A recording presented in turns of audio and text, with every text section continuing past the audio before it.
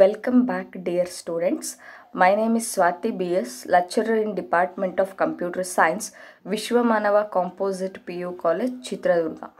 In this session, let us continue the discussion of chapter number 8, Function Overloading and Member Functions. Before going to start this session, let us recall the concepts of previous session. In the last session, we discussed the basic concepts about function overloading. That means definition of function overloading, advantages or need of function overloading, disadvantages or restrictions on function overloading, and we also discussed about definition and declaration of overloaded functions. And the last concept in the previous session is write a C++ program to find area of a square, rectangle and triangle that we studied in the previous session. In this session, we are going to study about very important two concepts. One is inline function and another one is friend functions. Let us discuss inline functions first. So what is inline function? Before going to explain the definition, you must know the meaning of inline. Inline andre ಏನು ಅಂತ ನಮಗೆ meaning ಗೊತ್ತಿರಬೇಕು. So let us give ಒಂದು general example. ಒಂದು general example ತಗೊಳ್ಳೋಣ. ಒಂದು 10 students ಒಬ್ರಿಂದ್ಗಡೆ ಒಬ್ಬರು line ಮಾಡಿದ್ದಾರೆ ಅಂತ ತಿಳ್ಕೊಳ್ಳಿ. ಆ್ಯಸ್ ಯೂಶ್ವಲ್ ನೀವು ಮಾರ್ನಿಂಗ್ ಪ್ರೇಯರಿಗೆ ಲೈನ್ ಮಾಡ್ತಿರಲ್ಲ, ಸೊ ಒಬ್ಬರಿಂದ ಒಬ್ಬರು ಒಂದು 10 ಜನ ಸ್ಟೂಡೆಂಟ್ಸ್ ಲೈನ್ ಮಾಡಿದ್ದಾರೆ. So one of your friend, ನಿಮ್ಮ ಫ್ರೆಂಡ್ ಯಾರೋ ಒಬ್ಬರು ಬಂದ್ಬಿಟ್ಟು ಆ ಲೈನಿನ ಮಧ್ಯದಲ್ಲಿ ಜಾಯಿನ್ ಆಗ್ತಾರೆ. ಮೀನ್ಸ್ ಈ joined in the line R ಈ joined in line. So 10 members ಇದ್ದಿದ್ದು ಒಬ್ಬ ನಿಮ್ಮ ಫ್ರೆಂಡ್ ಬಂದು ಆ ಲೈನಿಗೆ ಜಾಯಿನ್ ಆದ ತಕ್ಷಣವೇ the length of the line increases. ಆ ಪ್ರೋಗ್ರಾಮಿನ ಇನ್ ದ ಸೆನ್ಸ್ ಆ ಲೈನಿನ ಲೆಂತ್ ಏನಾಗುತ್ತೆ, ಜಾಸ್ತಿ ಆಗುತ್ತೆ. 10 ಇದ್ದಿದ್ದು 11 students ಆಗ್ತೀರ. Similar to that, in inline functions also, you have to remember 2 words here. One is function body anta ನೆನಪಿಟ್ಕೋಬೇಕು and another one is function call point. Inline function definition ಬರೆಯೋಕ್ಕೆ 2 word ನೆನಪಿರಬೇಕು. ಒಂದು function body ಅಂತ ನೆನಪಿಟ್ಕೋಬೇಕು, ಇನ್ನೊಂದು function call point ನೆನಪಿಟ್ಕೋಬೇಕು. Function body ಬಂದ್ಬಿಟ್ಟು function call point ಹತ್ರ join ಆಗುತ್ತೆ. Function body ಬಂದ್ಬಿಟ್ಟು function call point ಹತ್ರ attach ಆಗುತ್ತೆ. ಅಂಥ ಫಂಕ್ಷನ್ಸನ್ನು ನಾವೇನಂತ ಕರಿತೀವಿ, ಇನ್ಲೈನ್ ಫಂಕ್ಷನ್ಸ್ ಅಂತ ಕರಿತೀವಿ. ಯಾವ ಥರ ಅದು ಜಾಯಿನ್ ಆಗೋದು ಅನ್ನೋದನ್ನು ನಾವು ಎಕ್ಸಾಂಪಲಲ್ಲಿ ಕಲಿತಾ ಹೋಗ್ತೀವಿ. So let us discuss definition. What is inline function? An inline function is a special type of function whose function body is inserted at the place where it is called instead of transferring control to the function. Observe the definition.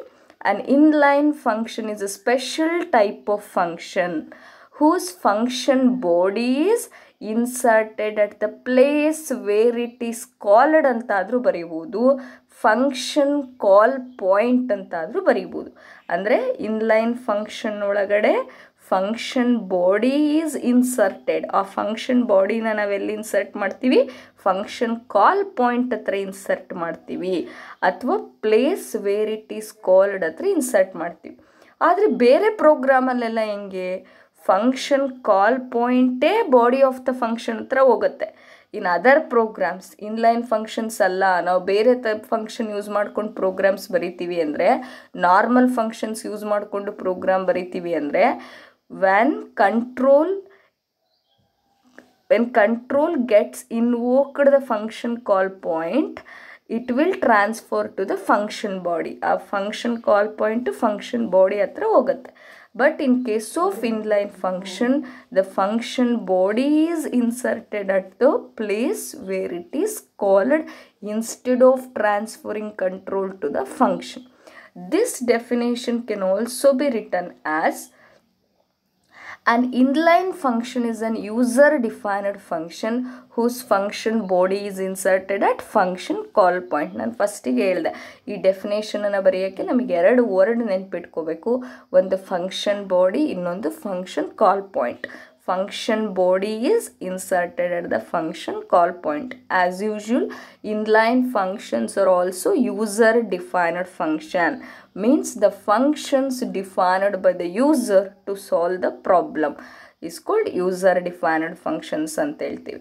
So what do you mean by inline function then? Inline function is a user-defined function whose function body is inserted at function call point.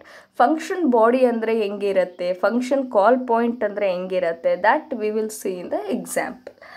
Next, an inline function is a function expanded inline when it is invoked. ನಾನು already ಹೇಳಿದೆ, ಸ್ಟೂಡೆಂಟಿನ example ಕೊಟ್ಟಿದ್ದೆ. 10 members students line ಮಾಡಿದ್ದಾರೆ ಅಂದರೆ ಒಬ್ಬ ನಿಮ್ಮ friend ಬಂದ್ಬಿಟ್ಟು ಆ ಲೈನಿಗೆ join ಆದರೆ ಆ ಲೈನ್ ಏನಾಗುತ್ತೆ, ಎಕ್ಸ್ಪ್ಯಾಂಡ್ ಆಗುತ್ತೆ. Length of the line is expanded.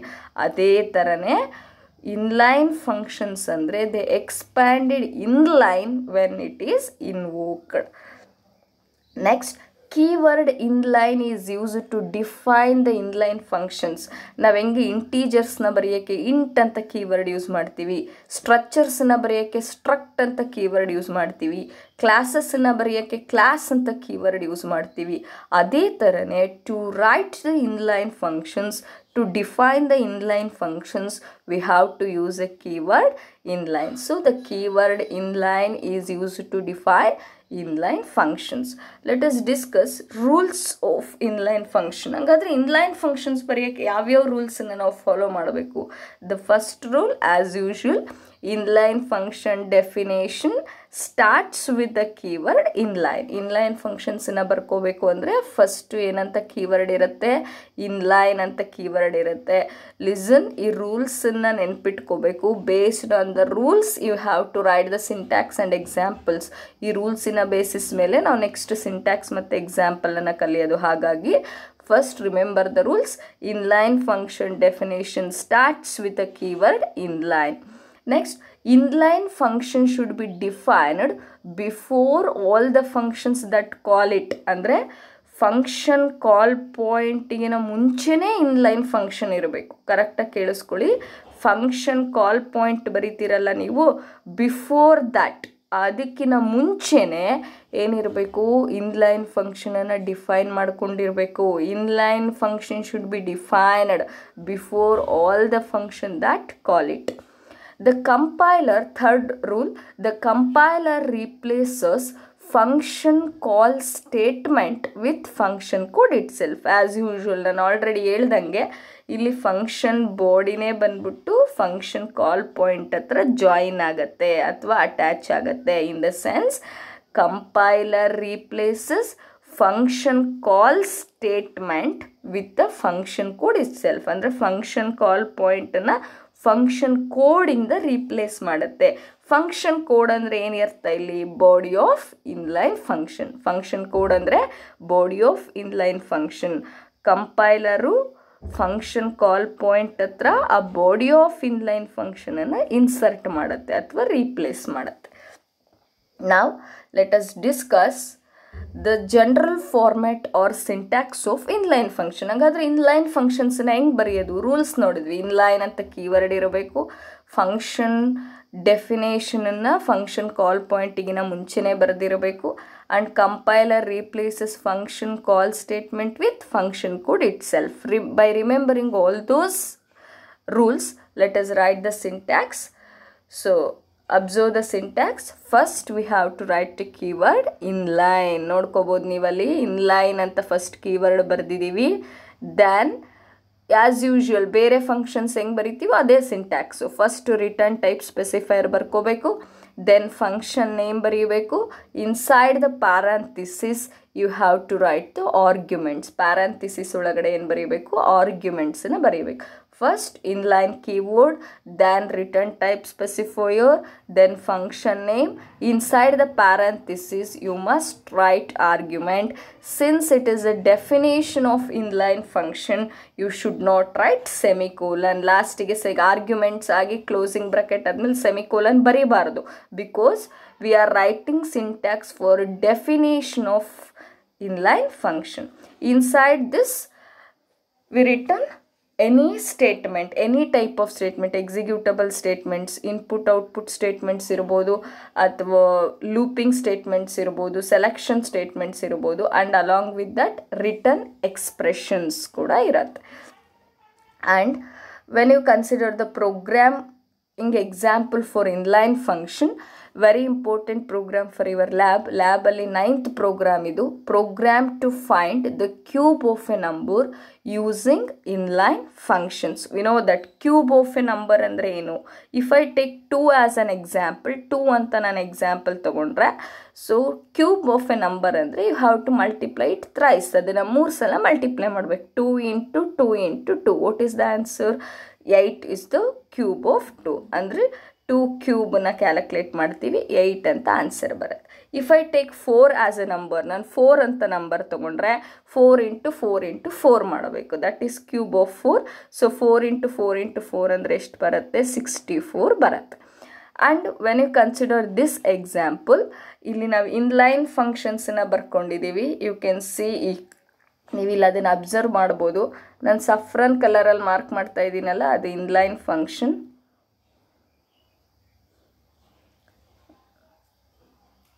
Observe, ನಾನಿಲ್ಲಿ ಅಂಡರ್ಲೈನ್ ಮಾಡ್ತಾ ಇದ್ದೀನಲ್ಲ, that is inline function. Inline ಅಂತ ಇದೆ, ಇಂಟ್ ಅಂತ ಇದೆ, and inline is a keyword, int is the return. C ಅದನ್ನು ಯಾವುದಕ್ಕೆ ಮ್ಯಾಚ್ ಮಾಡ್ಬೇಕು? ನೀವು ಸಿಂಟ್ಯಾಕ್ಸಿಗೆ match ಮಾಡಬೇಕಲ್ಲಿ. Inline is the keyword, int is the return type specifier, cube is the function name, int a is the argument, and we have one argument here. ಒಂದೇ ಒಂದು arguments ಬರ್ದಿದ್ದೀವಲ್ಲಿ. Next we return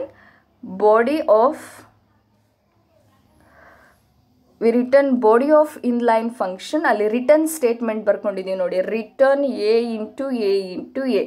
so I am highlighting that by using yellow colour use ಮಾಡಿ highlight ಮಾಡಿದ್ದೀನಿ. Return a into a into a. This is body of inline function. Return a into a into a ಅನ್ನೋದು body of inline function. Inline ಫಂಕ್ಷನನ್ನು ಇಲ್ಲಿ ಬರೆದಿದ್ದೀವಿ ನಾವು. Example for inline function. First inline ಅಂತ keyword ಇರುತ್ತೆ, int is the return type, cube is the function name, bracket ಒಳಗಡೆ ಇರೋದು arguments. Then we return body of inline function. Body of inline function ಅಂದರೆ ಏನು ಬರ್ಕೊಂಡಿದ್ದೀವಲ್ಲಿ? Return statement ಬರೆದಿದ್ದೀವಿ ನೋಡಿ. ಅಲ್ಲಿ A ಅನ್ನೋ ಆರ್ಗ್ಯುಮೆಂಟನ್ನು 3 times multiply ಮಾಡಬೇಕು, a into a into a. Now let us discuss about the void main function. We know that every program starts its execution from the main function. Main indicates beginning of the program. So program execution void main in the start ಆಗುತ್ತೆ. So first the declaration of variable n, int n ಅಂತ ಬರೆದಿದ್ದೀವಿ. means we are using a variable n which is of type integer. ಆ n ಅನ್ನೋದು integer type ಅಲ್ಲಿ ಇದೆ. next clear screen. Next we return cout statement. Enter the input number. Means we have to give one number. ನಾವು ಒಂದು ನಂಬರನ್ನು entry ಮಾಡಬೇಕು. means n value. For example I take it as 4. ನಾನು 4 ಅಂತ ಕೊಟ್ಟಿದ್ದೀನಿ. and the cube of n is equal to, ಅಲ್ಲಿ ಅರ್ಥ ಮಾಡ್ಕೋಬೇಕು, ಡಬಲ್ ಕೊಟೇಷನ್ ಇರೋದು. What we return inside the double quotation mark, that will display as it is in the output screen. ಅದು output ಸ್ಕ್ರೀನಲ್ಲಿ ನಿಮಗೆ as it is ಬರುತ್ತೆ. But ಅಲ್ಲಿ ಎನ್ನಿಗೆ ನಾವು double quotation ಹಾಕಿಲ್ಲ. V doesn't mentioned the double quotation for N. It will fetch value of N. ಎನ್ನಿನ value ತಗೊಳುತ್ತೆ. ನಾನು N value ಎಷ್ಟು ಕೊಟ್ಟೆ? 4 ಅಂತ ಕೊಟ್ಟಿದ್ದೀನಿ. So cube of 4 is equal to ಅಂತ ಬರುತ್ತೆ ನಿಮಗೆ. And here you can observe. So cube of N ಅಂತ ಬರೆದಿದ್ದೀವಿ. This is called function call point. Cube of N ಅಂತ ಇದೆಯಲ್ಲ, ಈ ಲೈನನ್ನು ಏನಂತ ಕರಿತೀವಿ ನಾವು? ಫಂಕ್ಷನ್ ಕಾಲ್ ಪಾಯಿಂಟ್ ಅಂತ ಕರಿತೀವಿ. So what I marked by using yellow ಕಲರಲ್ಲಿರೋದು body of the function ಅಂತ ಹೇಳ್ತೀವಿ. ಸೊ ಕ್ಯೂಬ್ ಆಫ್ 1 ಹತ್ರ ಕಂಟ್ರೋಲ್ ಬಂದ ತಕ್ಷಣವೇ ಇನ್ ಅದರ್ ಪ್ರೋಗ್ರಾಮ್ಸ್, ನಾನು ಇನ್ಲೈನ್ ಪ್ರೋಗ್ರಾಮಲ್ಲಿ ಹೇಳ್ತಿಲ್ಲ ಇವಾಗ, in other programmes the control will transfer from function call point to body of the function. ಬೇರೆ ಪ್ರೋಗ್ರಾಮ್ಸಲ್ಲೆಲ್ಲ ಆಗಿದ್ದರೆ ಫಂಕ್ಷನ್ ಕಾಲ್ ಪಾಯಿಂಟಿಂದ ಎಲ್ಲಿಗೆ ಹೋಗ್ತಿತ್ತು, ಬಾಡಿ ಆಫ್ ದ ಫಂಕ್ಷನಿಗೆ ಹೋಗ್ತಿತ್ತು. This is wrong in case of inline functions. Inline ಫಂಕ್ಷನ್ಸಲ್ಲಿ ಈ ಥರ ವರ್ಕ್ ಆಗಲ್ಲ. In other programmes it will work like this. Function call ಪಾಯಿಂಟಿಂದ body of the ಫಂಕ್ಷನಿಗೆ ಕಂಟ್ರೋಲ್ ಹೋಗ್ತಿತ್ತು. But in case of inline functions the control will transfer from when control executes function call point, the body of inline function will transfer to the function call point. Body of inline function ಎಲ್ಲಿಗೆ ಬರುತ್ತೆ, function call point ಹತ್ರ ಬರುತ್ತೆ.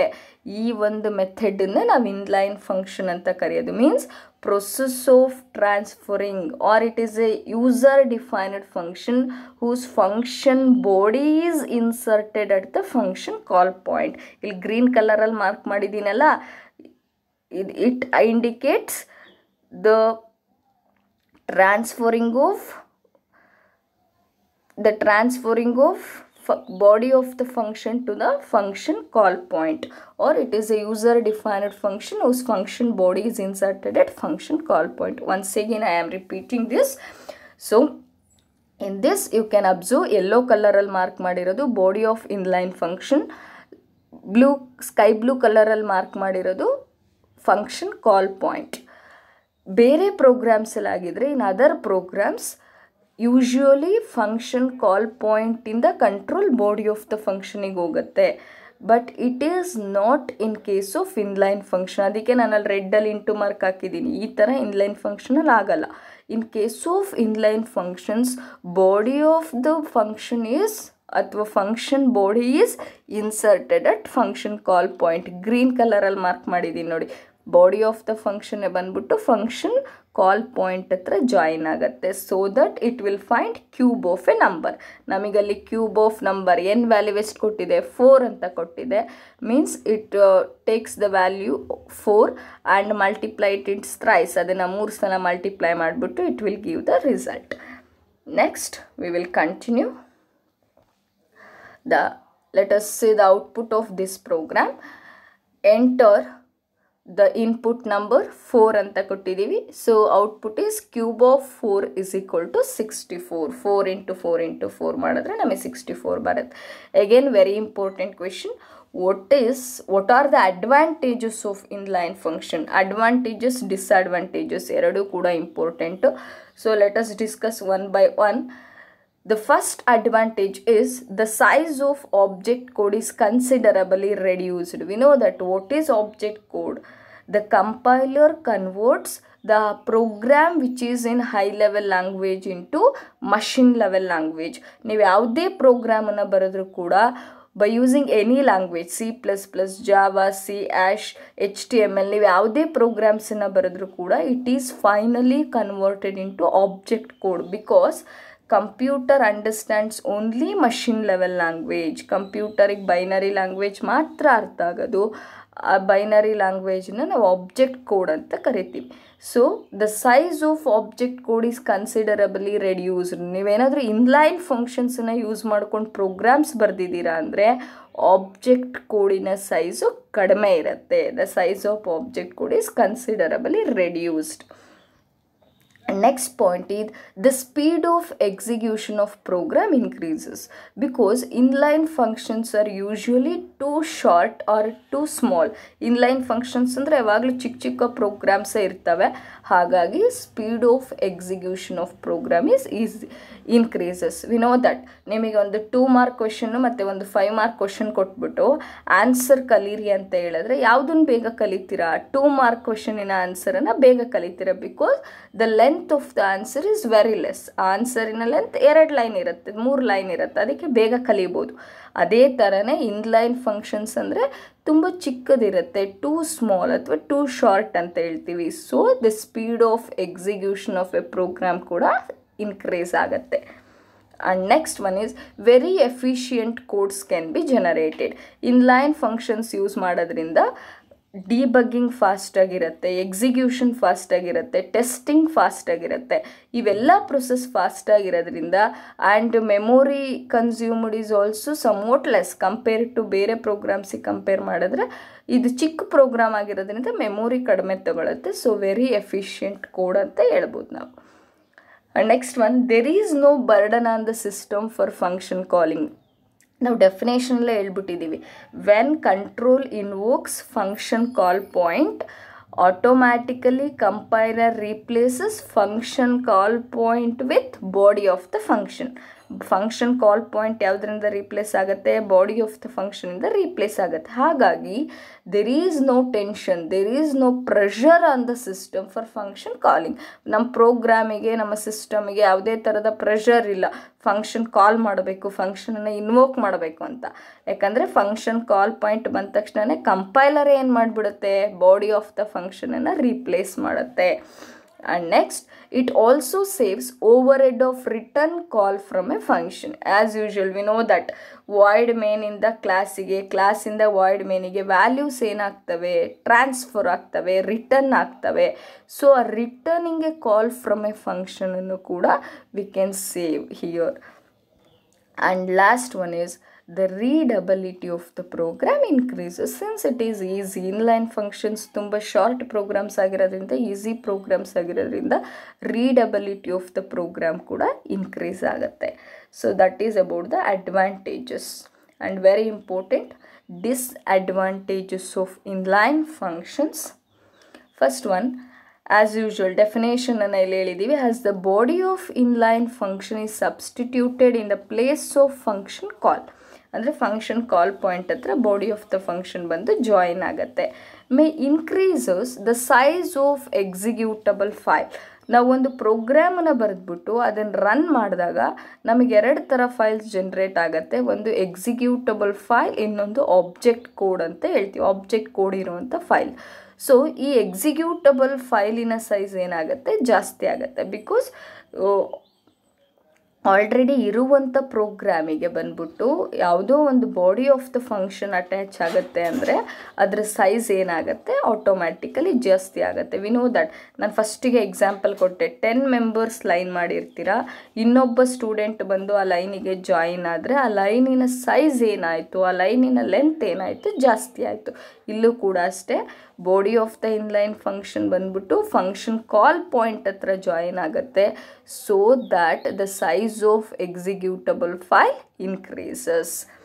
Next, size of executable file increase ಆದರೆ executable ಫೈಲಿನ ಮೆಮೊರಿಗೂ ಕೂಡ ಜಾಸ್ತಿ ಬೇಕಾಗುತ್ತೆ. So more memory is needed.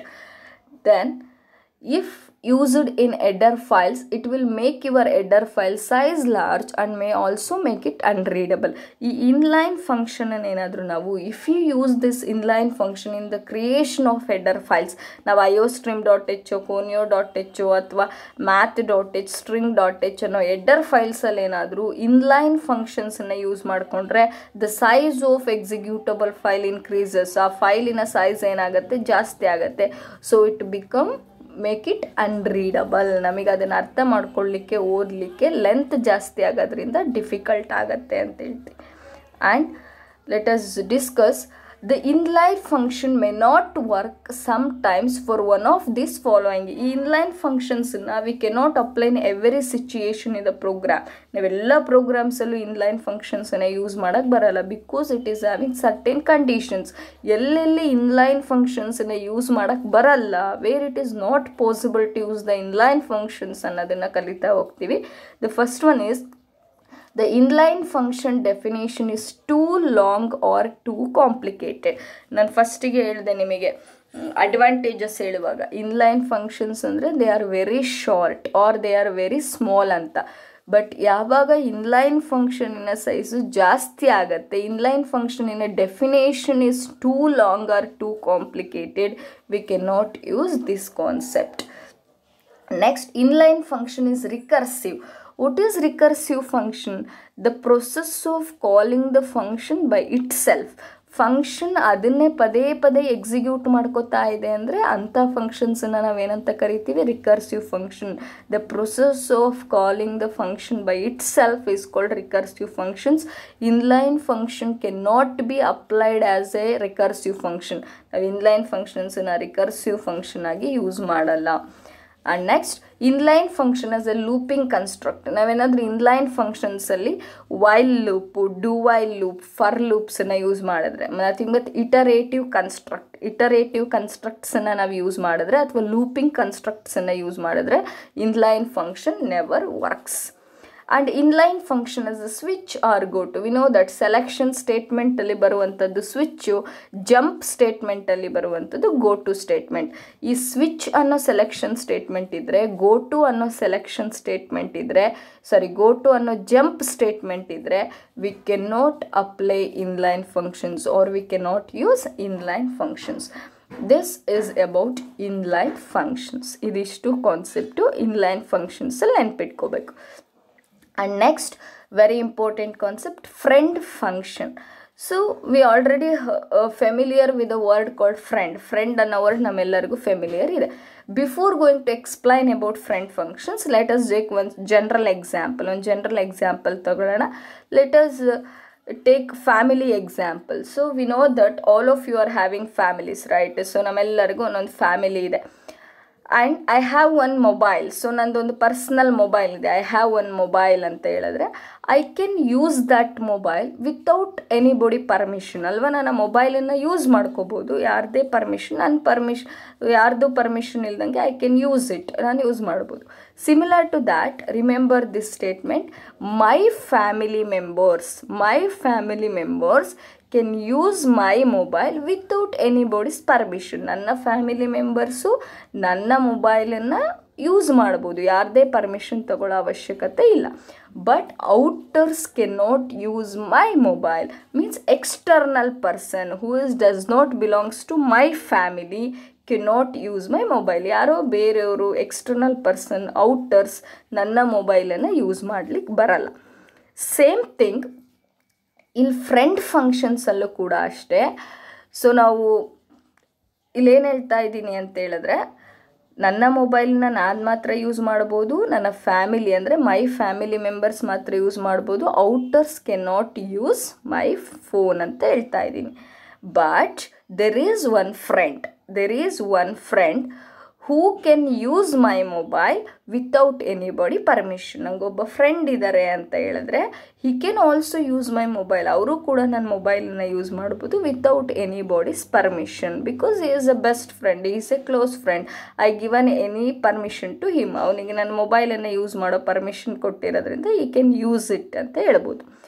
Similar to that, there is A concept in friend function also. Friend ಫಂಕ್ಷನಲ್ಲೂ ಕೂಡ ಆ ಥರನೇ ಕಾನ್ಸೆಪ್ಟ್ ಇದೆ. C++ ಅಲ್ಲೂ ಕೂಡ ಆ ಥರನೇ ಕಾನ್ಸೆಪ್ಟ್ ಇದೆ. So what is friend function? So in order to understand this friend function, we have to know about the access specifiers. We know that there are 3 access specifiers, private, public and protected. 3 access specifiers ಇದಾವೆ. ಒಂದು private, ಇನ್ನೊಂದು public, ಇನ್ನೊಂದು protected. So private access specifiers ಅಂದ್ರೇನು? Private access specifiers means the data members can be accessed by member functions of same class. Correct ಆಗಿ ನೆನ್ಪಿಟ್ಕೋಬೇಕು. The data members can be accessed by member functions of same class. ಅದೇ ಥರ what is protected access specifier? Protected access specifier means the data members can be accessed by member functions of same class or derived class member functions. ಅದೇ ಕ್ಲಾಸಿನ member functions access ಮಾಡ್ಬೋದು, derived ಕ್ಲಾಸಿನ member functions ಕೂಡ access ಮಾಡ್ಬೋದು. What is public access specifier? Public access specifier means the data members can be accessed by both the internal member functions and external member functions. ಅಂದರೆ the public data members can be used anywhere in the programme. ಅವನ್ನ inside the ಕ್ಲಾಸಲ್ಲಿ use ಮಾಡ್ಕೋಬೋದು, outside the class member functions ಕೂಡ use ಮಾಡ್ಕೋಬೋದು. So that is about the access specifier. Private ಅಂದರೆ data ಮೆಂಬರ್ಸ್ನ inside the class member functions ಮಾತ್ರ access ಮಾಡ್ತವೆ. Protected ಅಂದರೆ the data members are accessed by member functions inside the class and derived member functions. And public andre the data members are accessed both internal and external member functions. So but if you consider a friend function ige ಒಂದು special feature ಇದೆ. What is friend function? It is a non-member function of a class that has access permission to the private and protected members of a class. ನೋಡಿ ನಾವು already ಹೇಳಿದ್ವಿ, private ಮತ್ತು ಪ್ರೊಟೆಕ್ಟೆಡನ್ನ inside the class member function ಮಾತ್ರ use ಮಾಡ್ಬೋದು, outside the class member functions use ಮಾಡೋಕ್ಕೆ ಬರಲ್ಲ. ನಾನೊಂದು family example ಕೂಡ ಕೊಟ್ಟಿದ್ದೆ. ನನ್ನ ಮೊಬೈಲನ್ನು ನನ್ನ ಫ್ಯಾಮಿಲಿ ಮೆಂಬರ್ಸ್ ಮಾತ್ರ ಯೂಸ್ ಮಾಡ್ಬೋದು ಬಿಟ್ಟರೆ ಔಟರ್ಸ್ ಯೂಸ್ ಮಾಡೋಕ್ಕೆ ಬರಲ್ಲ ಅಂತ. But my friend Ken use, ನನ್ನ ಮೊಬೈಲನ್ನು ನನ್ನ ಫ್ರೆಂಡ್ ಯೂಸ್ ಮಾಡ್ಬೋದು ಅಂತ. ಅದೇ ಥರ ಇಲ್ಲಿ private protected data ಮೆಂಬರ್ಸನ್ನು friend function use ಮಾಡ್ಬೋದು. Since it is non member function, ಅದು ನಾನ್ ಮೆಂಬರ್ ಫಂಕ್ಷನ್ ಆಗಿದ್ರೂ ಕೂಡ it is friend to the class, ಅದು ಕ್ಲಾಸಿಗೆ ಫ್ರೆಂಡ್ ಆಗಿರೋದ್ರಿಂದ it can access the private and protected members of A class. ಅದಕ್ಕೆ ಡೆಫಿನೇಷನಲ್ಲಿ ಹೇಳ್ತಾ ಇದ್ದೀವಿ ನೋಡಿ, A friend function is A non member function. It doesn't belongs to A family of same class, ಅದೇ ಕ್ಲಾಸಲ್ಲಿ ಬರುವಂಥದ್ದಲ್ಲ. It is not A member, it is non-member function of a class that has access permission to private and protected data members of a class. This definition can also be written as function which has privilege of accessing of private and protected members of a class even though it is not a member of particular class. Same meaning, function which has privilege means which has permission of accessing private and protected members of a class even though it is not a member of particular class.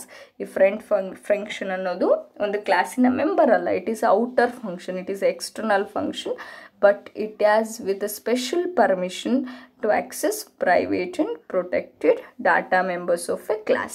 And friend functions ಅಂದರೆ ಅವನು ಬರೆಯೋದು ಹೆಂಗೆ? What are the rules to be followed to write the friend function?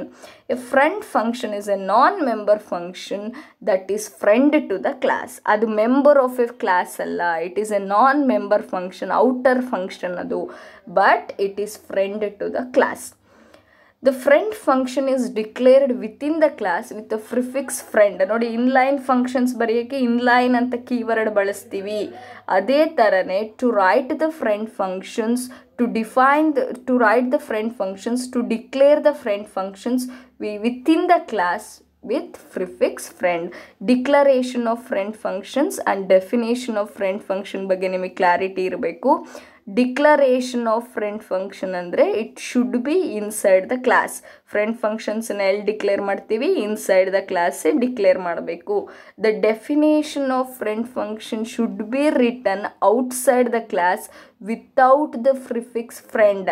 Definition ಬರೆಯುವಾಗ friend ಅಂತ keyword ಬಳಸಂಗಿಲ್ಲ. Declaration ಬರೆಯುವಾಗ ಮಾತ್ರ ಏನು ಬಳಸಬೇಕು? ಫ್ರೆಂಡ್ ಅನ್ನೋ ಕೀವರ್ಡನ್ನು ಬಳಸಬೇಕು. ಅಲ್ಲ, ಅದನ್ನೇ ಹೇಳ್ತಾ ಇರೋದು. The friend function is declared. ಎಲ್ಲಿ ಡಿಕ್ಲೇರ್ ಮಾಡೋದು? Within A class with prefix friend. ಏನಂತ ಕೀವರ್ಡ್ ಬಳಸಬೇಕಲ್ಲಿ? ಫ್ರೆಂಡ್ ಅಂತ ಕೀವರ್ಡ್ ಬಳಸಬೇಕು. ಆ್ಯಂಡ್ ನೆಕ್ಸ್ಟ್ ಪಾಯಿಂಟಲ್ಲಿ ಡೆಫಿನೇಷನ್ ಬಗ್ಗೆ ಹೇಳಿದ್ದೀವಿ ನೋಡಿ. It should be defined. Define ಎಲ್ಲಿ ಮಾಡ್ತೀವಿ? ಔಟ್ಸೈಡ್ ದ ಕ್ಲಾಸಲ್ಲಿ ಡಿಫೈನ್ ಮಾಡ್ತೀವಿ. Like A normal functions without the prefix friend. ಅಲ್ಲಿ ಫ್ರೆಂಡ್ ಅನ್ನೋ ಕೀವರ್ಡನ್ನು ಯೂಸ್ ಮಾಡಬಾರ್ದು. Next, let us discuss the syntax and example so that you will get clarity about the friend functions. So observe the syntax or general format of friend function. So as usual, class create ಮಾಡ್ಕೊಂಡಿದ್ದೀವಿ. First we return class keyword, then class name, and open flower bracket.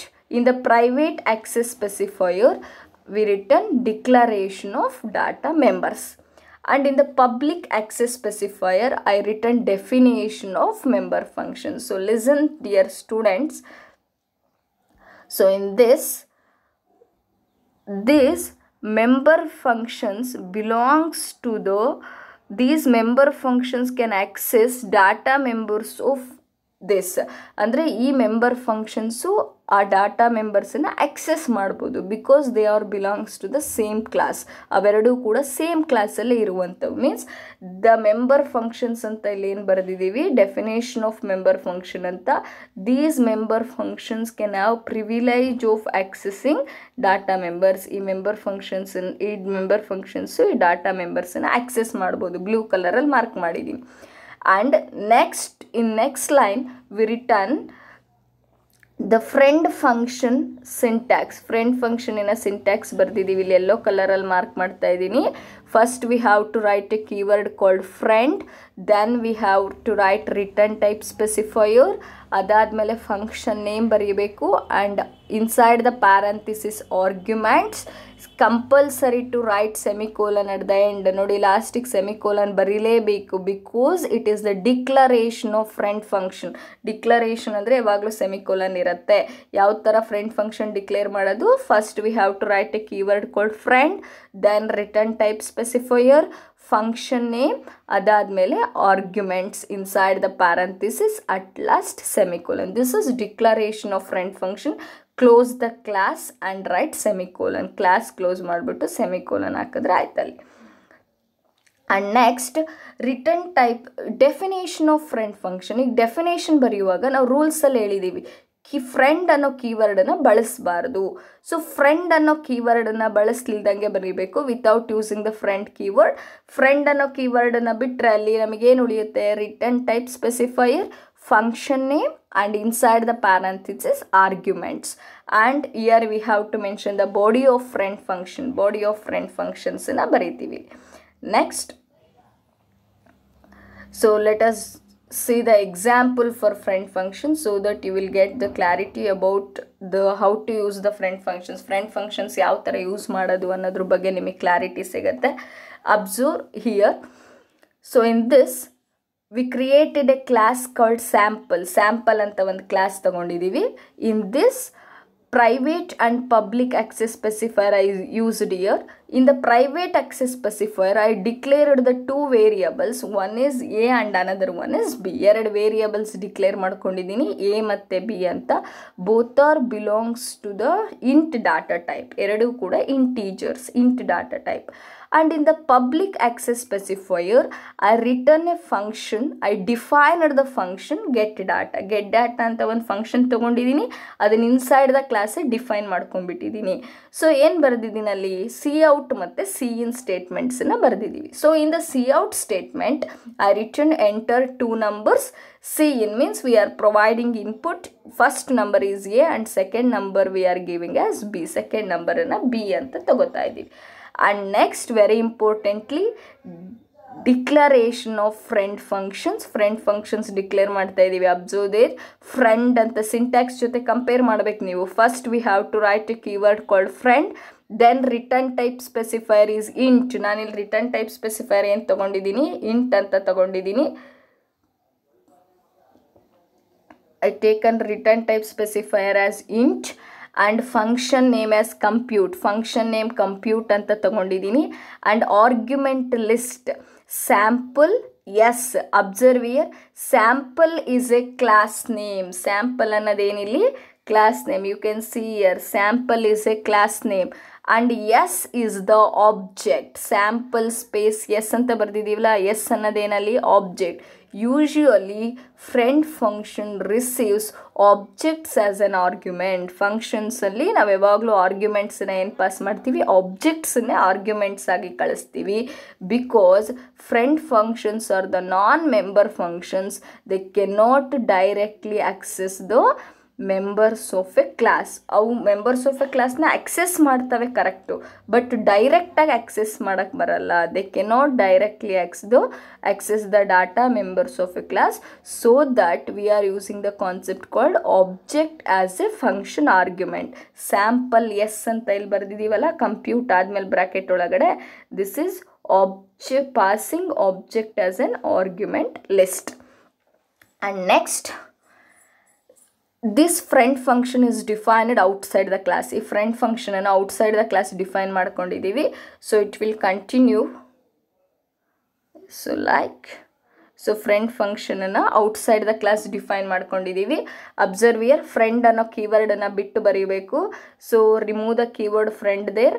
int is the return type specifier, compute is the function name, and sample s is the argument. Sample is the class name, s is the argument.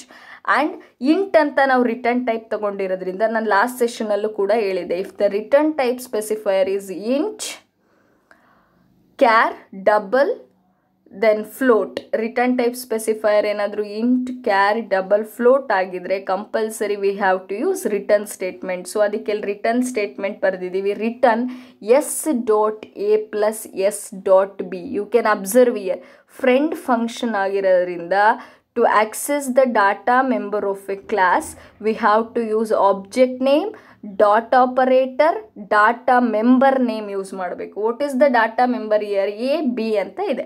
So S dot A ಅಂದರೆ ಎಗಿನ value ತೊಗೊಳುತ್ತೆ, S dot B ಅಂದರೆ B value ತೊಗೊಳುತ್ತೆ. Then it will perform addition of those two, ಅವೆರಡರದ್ದು additions ಮಾಡುತ್ತೆ. Then we know that all the program starts its execution from the void main. Void main in the execution start ಆಗುತ್ತೆ. Means here we take an int main. ಈ ಪ್ರೋಗ್ರಾಮಲ್ಲಿ int main ತಗೊಂಡಿದ್ದೀವಿ. Since compute function returns the value. compute ಅನ್ನೋ function value return ಮಾಡೋದ್ರಿಂದ. Now I created a object inside the main function. sample s ಅಂತ object ಬರ್ಕೊಂಡಿದ್ದೀವಿ. sample is the class name, s is the object name. Then clear screen. So here s dot get data. So s dot get data ಅಂದ ತಕ್ಷಣನೇ the control will transfer to the get data function. control ಇಲ್ಲಿಗೆ jump ಆಗುತ್ತೆ, get data function it jump ಆಗುತ್ತೆ. So in this enter two numbers ಅಂತ ನಿಮಗೆ ಔಟ್ಪುಟ್ಟಲ್ಲಿ ಬರುತ್ತೆ. You have to enter two numbers, A ಮತ್ತು ಬಿಗೆ ವ್ಯಾಲ್ಯೂ ಕೊಡ್ತೀರಾ. ಲೆಟ್ ಅಸ್ ಟೇಕ್, ನಾನು ಎ ವ್ಯಾಲ್ಯೂ 6 ಅಂತ ಕೊಟ್ಟಿದ್ದೀನಿ, ಬಿ ವ್ಯಾಲ್ಯೂ 4 ಅಂತ ಕೊಟ್ಟಿದ್ದೀನಿ ಅಂತ ತಗೊಳ್ಳೋಣ. ಮೀನ್ಸ್ ಎಂಟರ್ ಟೂ ನಂಬರ್ಸ್ ಅಂತ ಕೇಳುತ್ತೆ. I given 6 and 4 as the two numbers. And the control comes to the next line. The sum is compute S ಅಂತ ಬರೆದಿದ್ದೀವಿ. Compute is a friend function and S is the object. S ಅನ್ನೋದೇನಿಲ್ಲಿ object is passed as an argument. And observe year, in order to call the friend function we should not use the object. ಅಲ್ಲಿ S dot compute ಅಂತ ಬರೀಬಾರ್ದು, it is wrong. In friend ಫಂಕ್ಷನ್ಸನ್ನ ಕಾಲ್ ಮಾಡೋದು like A normal functions ಥರ ಕಾಲ್ ಮಾಡ್ತೀವಿ without using the object name. When control comes to compute dot S, it will transfer to the compute function. ಅದು compute ಫಂಕ್ಷನಿಗೆ transfer ಆಗುತ್ತೆ. In this return S dot A plus S dot B execute ಆಗುತ್ತೆ. The sum is, ನಾನು S dot A ಅಂದರೆ 6 ಅಂತ ತಗೊಂಡಿದ್ದೆ, S dot B ಅಂದರೆ 4 ಅಂತ ತಗೊಂಡಿದ್ದೆ. The answer is 10. The sum is 10 ಅಂತ ಬರುತ್ತೆ. So this is how the friend function ಇಲ್ಲಿ ವರ್ಕ್. ನೀವಿಲ್ಲಿ ನೆನ್ಪಿಟ್ಕೋಬೇಕಾಗಿರೋದು ಮಕ್ಕಳೇ, ಫ್ರೆಂಡ್ ಫಂಕ್ಷನ್ಸನ್ನು ಹೆಂಗೆ ಡಿಕ್ಲೇರ್ ಮಾಡ್ತೀವಿ, ಅದನ್ನು ಹೆಂಗೆ ಡಿಫೈನ್ ಮಾಡ್ತೀವಿ, ಅವನ್ನ ಆಕ್ಸೆಸ್ ಮಾಡೋದು ಯಾವ ಥರ. ಫ್ರೆಂಡ್ ಫಂಕ್ಷನ್ನು ಡಾಟಾ ಮೆಂಬರ್ಸನ್ನ ಹೆಂಗೆ ಆಕ್ಸೆಸ್ ಮಾಡುತ್ತೆ, ಡೈರೆಕ್ಟಾಗಿ ಆಕ್ಸೆಸ್ ಮಾಡೋಕ್ಕೆ ಬರಲ್ಲ. ಸೊ ಆಬ್ಜೆಕ್ಟನ್ನ ನಾವೇನು ಮಾಡಬೇಕು, ಆರ್ಗ್ಯುಮೆಂಟಾಗಿ ಕಳಿಸ್ತೀವಿ. So that it can be assessed like this. ಅಂದರೆ S dot A plus S dot B ಅಂತ ಅಲ್ಲಿ ಬ್ಲೂ ಕಲರಲ್ಲಿ ಅಂಡರ್ಲೈನ್ ಮಾಡಿದ್ದೀನಿ ನೋಡಿ. S dot A plus S dot B ಅಂದರೆ ಆಬ್ಜೆಕ್ಟ್ ನೇಮ್, ಡಾಟ್ ಆಪರೇಟರ್, ಅದಾದಮೇಲೆ data member name plus object name, dot operator, data member name. ಈ ಥರನೇ ನಾವು ಫ್ರೆಂಡ್ ಫಂಕ್ಷನ್ಸನ್ನು ಯೂಸ್ ಮಾಡಿಕೊಂಡು private members of A class, ನೋಡಿ ಎ ಮತ್ತು ಬಿ ಅನ್ನೋದು private data member of A class, ಅವನ್ನ ನಾವು ಆಕ್ಸೆಸ್ ಮಾಡ್ಬೋದು. Similar to that we can also access the protected data members of A class. This is about the friend functions. And next we will see the output of this. So the output of this program is enter two numbers. So I take an a value is 6 and b value is 4 and the sum is 10. And the friend function have the following properties important for 5 mark. What are the properties of friend functions, or it can also be asked as what are the characteristics of friend functions. Friend function is not a member function of a class. ನಾವು ಹೇಳಿದ್ದೀವಿ it is outer function, it is external function, means it is not a member function of a class, but it has full access permission to private and protected members of a class. ಈಗ ನಾವು example ನೋಡಿದ್ವಿ, A ಮತ್ತು B ಅನ್ನೋದು private members, ಅವನ್ನೂ ಕೂಡ ನಾವು access ಮಾಡ್ಬೋದು, ಅವನ್ನೂ ಕೂಡ ನಾವು ಎಕ್ಸಿಕ್ಯೂಟ್ ಮಾಡ್ಬೋದು, ಯೂಸ್ ಮಾಡ್ಬೋದು by using friend function. So it has full access permission to access the private and protected members of A class.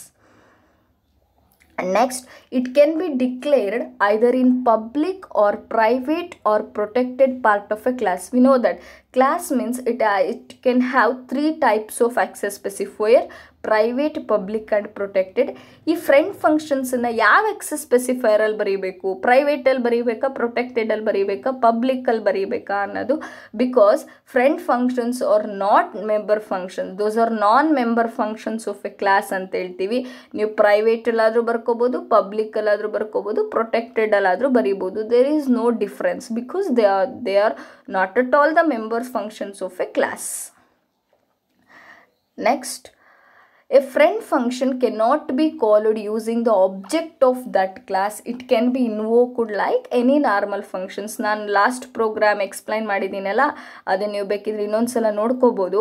ಅಲ್ಲಿ ನಾನು ಕಂಪ್ಯೂಟ್ ಎಸ್ ಅಷ್ಟೇ ಬರೆದಿದ್ದೀನಿ. C out the sum is compute bracket ಒಳಗಡೆ S ಅಷ್ಟೇ ಬರೆದಿದ್ದೀನಿ. It indicates that we are not using the object of A class to invoke the friend function. ನಾನಲ್ಲಿ S dot compute ಅಂತ ಬರೆದಿಲ್ಲ, ಬರೀ ಕಂಪ್ಯೂಟ್ ಅಷ್ಟೇ ಯೂಸ್ ಮಾಡಿದ್ದೀನಿ. It indicates that we are not using object of A class to call the friend functions. It can be invoked like normal functions. The friend is declared, the function is declared with the keyword friend. ನಾವು friend ರೂಲ್ಸಲ್ಲಿ ಕೂಡ ಹೇಳಿದ್ದೀವಿ ಇದನ್ನು. The function is declared with the keyword friend. Friend functions ಬರೀಬೇಕು ಅಂದರೆ ನಮಗೆ ಯಾವ keyword ಬೇಕು, friend ಅನ್ನೋ ಕೀವರ್ಡ್ ಬೇಕು.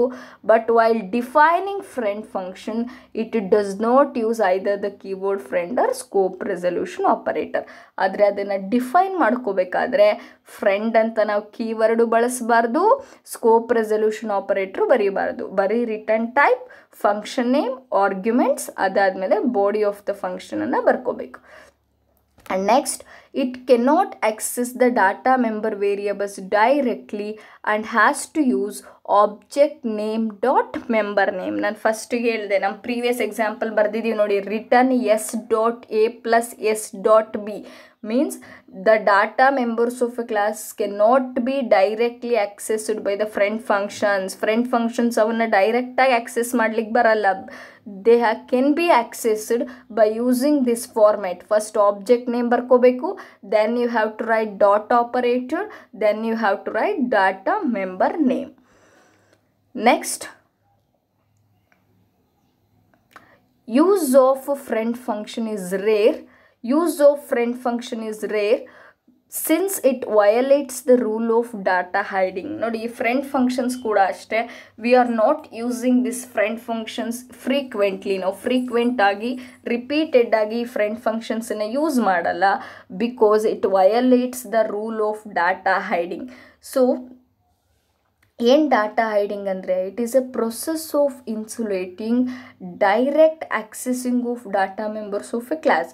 Data members of A ಕ್ಲಾಸನ್ನು we cannot access directly, ಅದನ್ನು ಇನ್ಸುಲೇಟ್ ಮಾಡೋದಕ್ಕೇ ಡಾಟಾ ಹೈಡಿಂಗ್ ಅಂತ ಕರಿತೀವಿ. ಬಟ್ ಈ friend ಫಂಕ್ಷನ್ಸನ್ನು ಇಟ್ಕೊಂಡ್ಬಿಟ್ಟು we can access the private members also, protected members also. But ನಾವು ಆಕ್ಸೆಸ್ ಸ್ಪೆಸಿಫೈಯರ್ಸ್ ಮಾಡುವಾಗ ಹೇಳ್ತೀವಿ, private and protected data members cannot be used outside the class. They must be used only within the member functions of same class ಅಂತ. ಅದೇ ಕ್ಲಾಸಿನ member functions ಆಗಿದ್ದರೆ ಮಾತ್ರ use ಮಾಡೋಕ್ಕೆ ಬರುತ್ತೆ, ಬೇರೆ ಫಂಕ್ಷನ್ಸ್ ಅವನ್ನ ಯೂಸ್ ಮಾಡೋಕ್ಕೆ ಬರಲ್ಲ, ಔಟ್ಸೈಡ್ ದ ಕ್ಲಾಸ್ ಯೂಸ್ ಮಾಡೋಕ್ಕೆ ಬರಲ್ಲ ಅಂತ ಹೇಳ್ತೀವಿ. But in this, by using friend functions, I can access the member function, I can access the data members. So private and protected data members private ಆಗಿದ್ರು access ಮಾಡ್ಬೋದು, protected ಆಗಿದ್ರು access ಮಾಡ್ಬೋದು. That's why it violates the rule of data hiding. And this is about today's session. After discussing about today's session, let us look after what are the important questions from this chapter. Explain inline function with syntax and example. Inline definition baribeku. Minimum 2 rules you have to write, and a syntax and example for inline function. And mention the advantages and disadvantages of inline functions. Inline function 5 advantages, and you have to write minimum 2 disadvantages. And write a C++ program to find cube of a number using inline function. Very important for your lab examination. Cube of a number in a program unna kaltkobeku by using inline function. Explain friend functions with syntax and example. As usual, friend function definition and rules for writing the friend function, minimum 2 rules, and syntax and example for friend functions. Write any 5 characteristics of friend functions, or it is also asked as write any 5 properties of friend functions antanu kelbodu. So thank you one and all, and this is about function overloading and member functions.